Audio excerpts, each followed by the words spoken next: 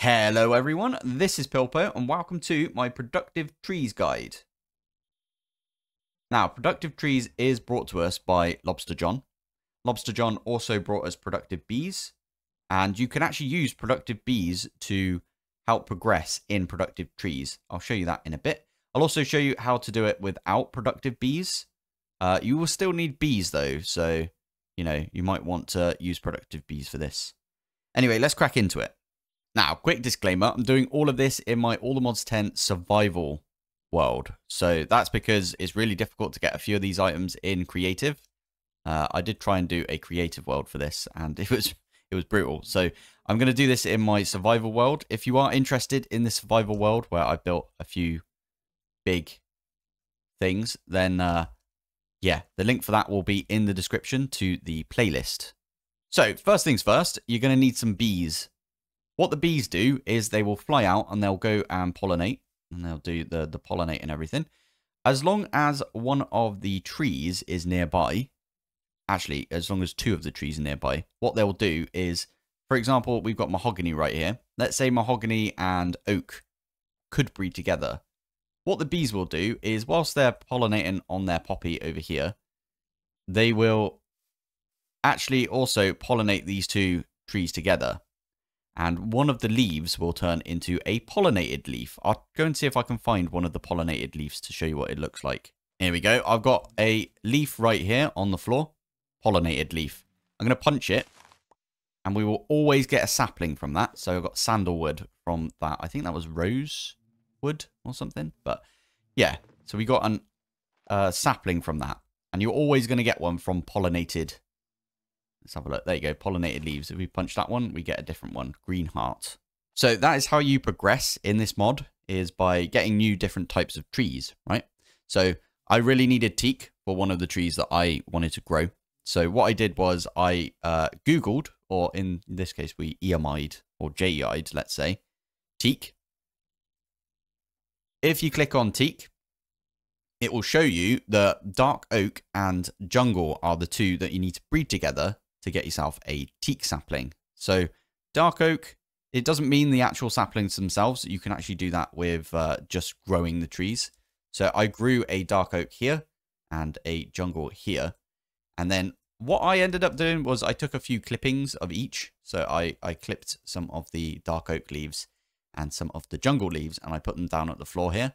It's just easier for me to like run around and be like, have you pollinated? This one here's pollinated, for example. That was on the floor. Banana sapling. Awesome. Now, of course, there's several different types of vanilla trees that you can get. So you got oak, spruce, birch, jungle, acacia, dark oak, cherry, and mangrove. Just started raining. Brilliant.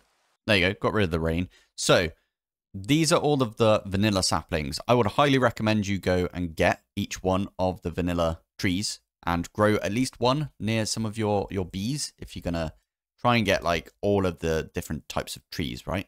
Look at this bad boy. Huge. Love it. So, yeah, right here are the ones that you want to start off with. So in our case, we started with dark oak and jungle. Bred those together and we got ourselves a teak. Now, you do need teak. So if I search for teak, you can see, if I go to the tree pollination, which is right here, you can see that teak actually breeds with a clove sapling to get yourself a nutmeg sapling, for example. And teak and banana that we just got turns into a plantain sapling. So on and so on. So all of the different saplings like breed together and turn into different types of wood. So we've actually got mahogany and teak right there, turns into rosewood. And we've actually got rosewood just over there because we bred a mahogany and a teak together. So the way that I started to progress in this mod was I actually set my sights on a specific type of wood. So in this case, I was looking for the purple heartwood. I wanted some purple wood. So yeah. For that, what I did was I was like, okay, we need the kapok sapling. So I bookmarked that. And I was like, we also need Brazil wood. So I was like, okay, let's have a look at the kapok, see what we do for that. So that is jungle and teak. So I was like, okay, I need teak then. So what is it for that? Cool, dark oak and jungle. That's where I start to get the teak. And then if you press backspace when you're in JEI or EMI, you will actually go back to previous ones. So now we're back at the purple heart sapling. We click on the Brazil wood. You'll notice that it needs mahogany. So I'm like, okay, I need a mahogany sapling. And then if I click into that, it says we need the kapok, but we already need the kapok anyway. So I'm not going to bookmark it again. But we do need the yellow Maranti. So I'm going to click on that one and bookmark that one. You press A, by the way, to bookmark. If I click on that, it says that we need the, I'm just going to call that the ebony sapling and the kapok. So again, we've got kapok already bookmarked. We know how to make that. So we click on the ebony sapling and we have a look at that one. And that one is kapok and dark oak. So already we can tell the only ones we actually need to start off with this is we can get rid of all of those. All we need is jungle and dark oak, and we can get ourselves all the way to the purple heart sapling, which is kind of awesome. So I actually ended up doing that, and I've got the purple heart sapling, I think, over here, or the purple heart tree, I should say. And that's how I ended up getting purple heart. Now, if bees are not your thing, then I highly recommend you just skip this part and you go to the end. At the end of the episode, I talk about a few of the machines that are added by productive trees. So, productive bees, this is how I would recommend you would progress in this mod, because it makes everything so much easier. It adds a new item called pollen.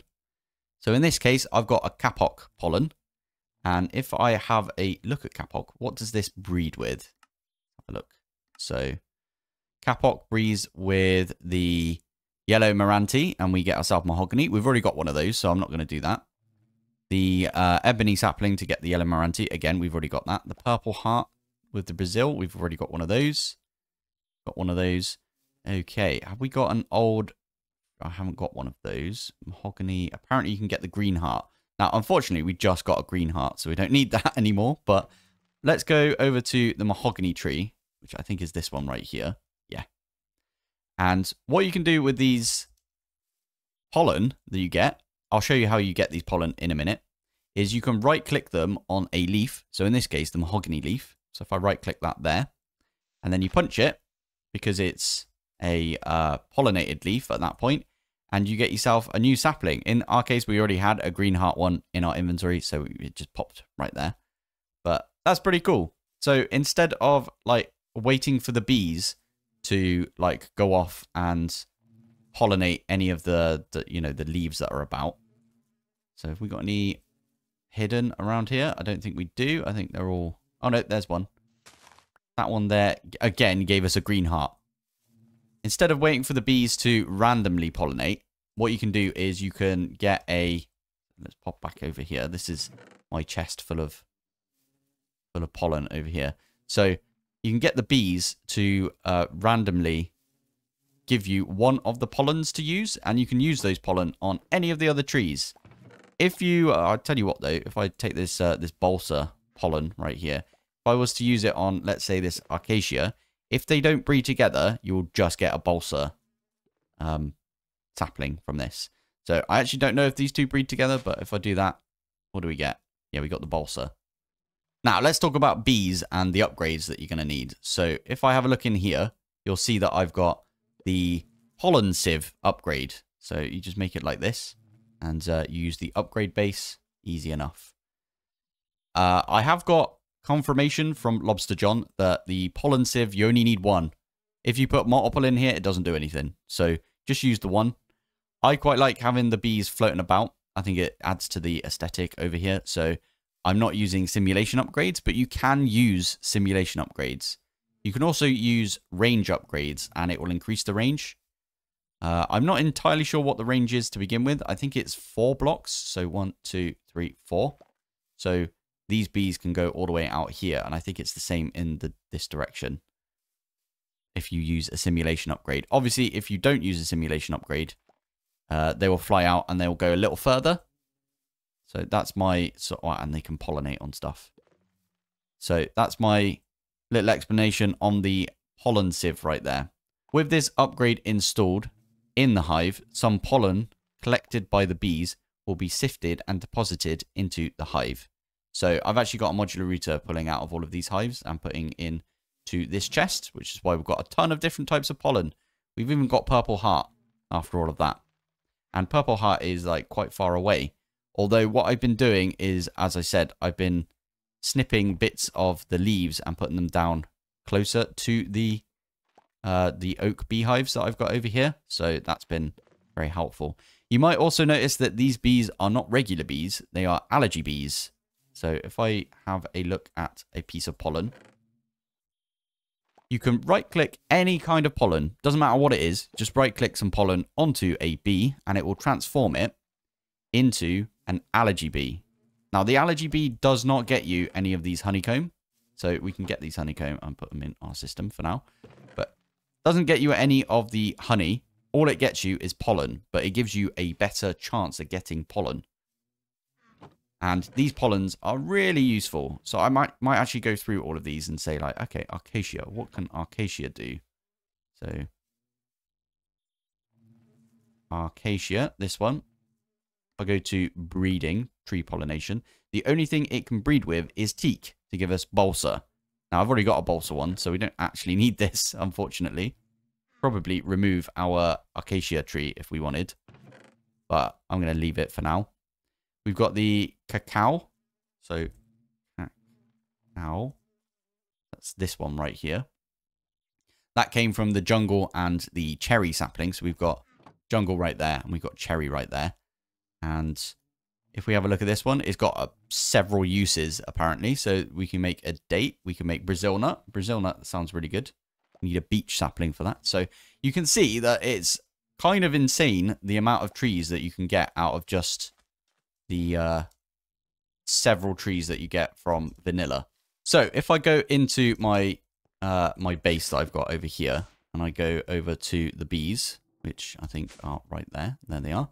I've actually got a set of bees with the pollen sieve and a bunch of Omega upgrades. Omega is the highest tier upgrade you can have. They do simulations and they also use the block upgrade. Block upgrade does not affect the allergy bees, but these are max stats allergy bees right here. And all I've got is the kapok leaf above it. The leaves that are in here do not actually affect the bees in here when it comes to the simulation upgrades. The leaves are literally the pollinating block. It doesn't care what they are. It needs leaves around it to get pollen from. So that was really difficult for me to get my head around to begin with. But hopefully that makes sense to you guys. It doesn't matter what leaf you put in here. They're not going to use this to get like the dark oak pollen, for example. They are literally just going to go for this leaf right here. And what we could do is we could go and get like a bunch of different leaves and put them around here. And we'll get a bunch of different pollens from this single advanced oak beehive. I actually only did kapok. So if I do pollen, you can see I've got 46 kapok leaves, pollen right there. And finally, we're going to go over the two machines that are added by productive trees. So first off, we've got the stripper. Stripper. And what you can do with this is, as long as you put an axe in there, if you put a piece of wood in there, it strips it. This is the same as if you were to right-click it yourself with an axe. It would just strip the wood. Let me show you that. So if I put this mahogany down, right-click it, and then we pick it up. That is the same as the stripped oak that we got right there. You can also put a whole stack in here at once, and you don't have to like do it yourself by placing them all down and then right-clicking all of them with the axe. Very handy. And you can also put some speed upgrades in there. So that's what I'm going to do. I'm going to put some speed upgrades in there. The next machine is the sawmill. Not as funny as a name, but still. What you can do with this is, for example, these mahogany stripped logs. If I put these two in, it will take some time. It's got a progress bar right here. I like that it's got progress and it tells you how far along you are. And then finally, you'll get 6 of the planks instead of 4 of the planks if you were to craft it yourself. And you get some sawdust. There are a few that will also give you a side product as well. Just to give you an example of woods that actually have like an optional extra. There is this, I'm not even going to try and pronounce that because I will butcher it. But there you go. There's another like product that you can get out of this. This is the Brazil wood that I've got right here. So there are a few trees that you can actually find in world. You will only find the saplings for them though. So there's this one right here, which is an amber tree. So if we click on the brown amber sapling right here, you'll see that you can actually get this from brushing some, I think that's either sus sand or sus gravel in a cold ocean ruin. And you'll get yourself a brown amber sapling. This is also the place where you get amber bees if you are looking for amber bees for productive bees. Just putting that out there. There is the firecracker sapling, which handily, all of these give you like examples on where you can find them. So this one can be found in ancient cities. Blue yonder, which again, this one you can breed with like a bunch of stuff. They seem to breed together, all of the like special trees that you find out in the world in like chests and stuff. Anyway, this one you can find in sunken galleons, it says, which is shipwrecks. So you have to have quite a high luck to get a few of these saplings, by the way, because I've yet to find the blue yonder, and I've been looking for ages. I've been to like 20 shipwrecks. So you have to have quite a high level of luck. Lobster John did say, make sure your luck is higher. So there's that one. Flickering sun sapling. You can find these in the treasure rooms of desert temples. The soul tree sapling. This one is in the end cities. And finally, the black ember sapling. You can find these in, I think, bastions. It does say right there, hungry brutes. So yeah, actually, it does say bastion already. There you go. This is where I'm going to end the guide, I think. So if you've got any questions, please let me know. You can stick a comment in the comments down below, or you can join the Discord and ask me directly.